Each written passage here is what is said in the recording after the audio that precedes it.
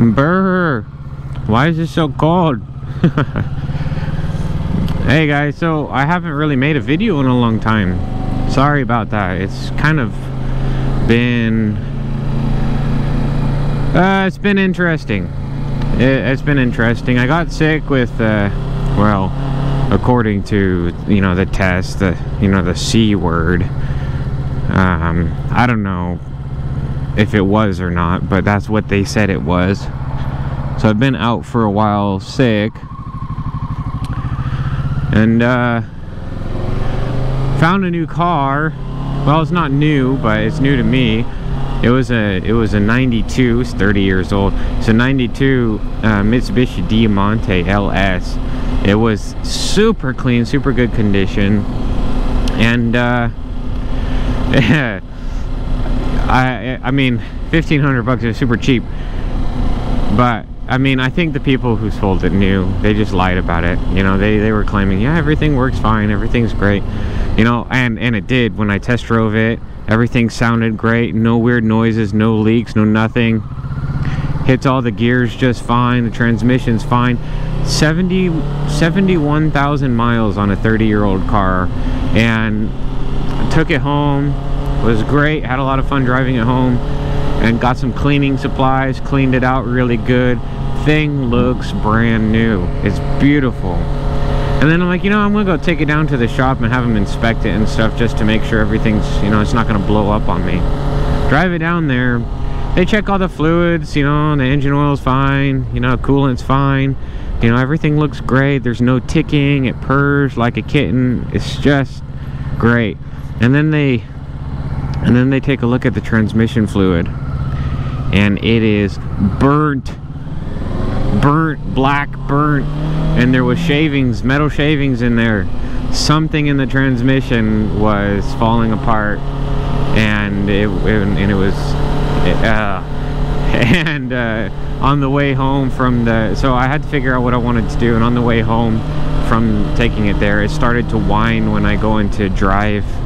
It whines in drive or reverse, and I was just thinking, okay, well, you know, maybe it's just not getting the fluids or something, so it could be a pump filter or whatever. But I still took it down to a transmission shop to have them take a look at, and sure enough, the thing needs to be rebuilt. And rebuilding this darn transmission is like, you know, I mean, it's an old Mitsubishi. They're not made anymore, you know. Parts aren't made for it anymore. They're looking at, like, you know, $4,500, $5,500 to have it rebuilt. And so darn it. So mechanic special. Gonna post it up for sale. Hopefully someone will take it. I talked the price down really well when I bought it. And I have done some work on it since I got it, and literally the transmission is all it needs. And for somebody who has the ability to do it themselves, they can honestly pull a pretty penny off of it. So I posted it for sale. Hopefully I can actually come out maybe $500 on top. But it gives me a little bit of a buffer. I would be happy to break even as if it just never happened. But yeah, that was kind of a disappointment, because, you know, it's getting cold. It's cold. There's snow on the mountains over that way. When I get parked at the gym, you guys will be able to see it. But yeah, so it's been a journey. So getting sick, trying to get over you know, the whole breakup with my ex-fiance and stuff like that. It's just been kind of it's been all right. But, you know, the one thing what I want to talk about today is just consistency. Like, if you have something you're working on or a goal you're trying to get, being consistent. You know, life is going to happen, and it's going to swing punches at you, and most of the time they're going to hit. It's going to connect with your face. You know, life is going to give you a good old sucker punch to the family jewels, if you know what I mean. And if you're trying to work on something or build your life or do whatever, these swings, these punches that life will throw at you sometimes are so overwhelming that it kind of like causes you to just stop or forget what you're working on.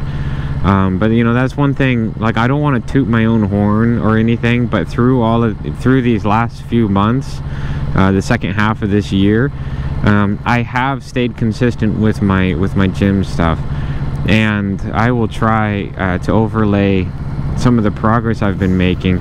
Now, I don't want to be vain, you know, or look like, you know, like trying to draw attention for that, but I just want to say that while the times have been the toughest, my consistency with it has shown the most results.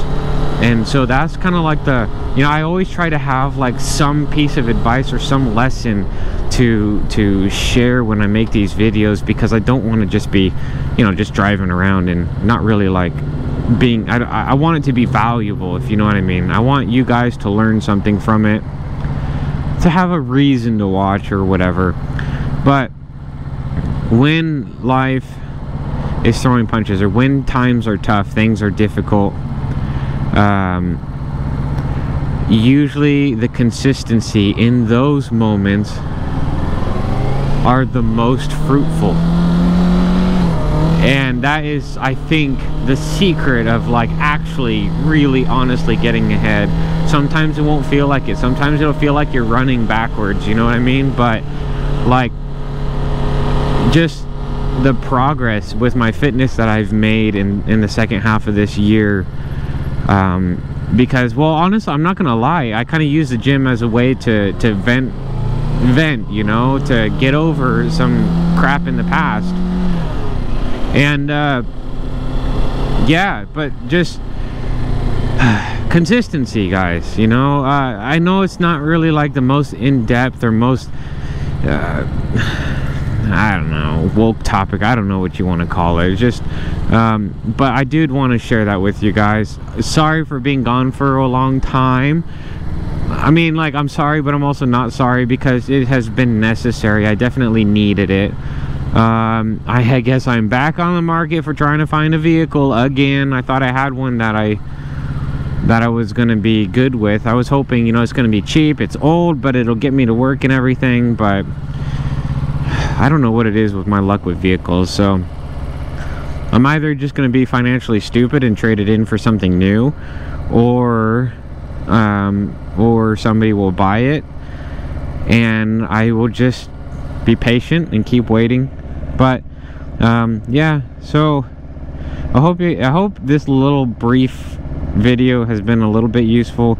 If anything is happening in your life, if you're trying to work on something and it starts getting tough, I just want you guys to know that those moments, the consistency in those moments specifically, will reap the most rewards. If you can push through the shit and keep going and don't break, you will be rewarded the most. You will see the most progress, the most results in those times. So I hope that was helpful for you guys. Thanks for stopping by the channel.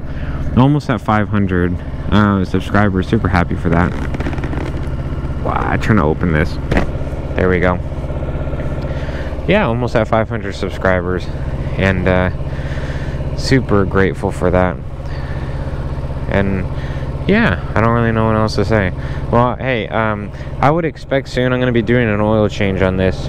I might, let's take one last look at this bike here, because after I do the oil change, I have clear premium in it right now. It's pretty much ready to be parked for the winter, but I may sell it. But if I sell the motorcycle, I'm replacing it with a better motorcycle. I was thinking like an R1M or something like that, something nice.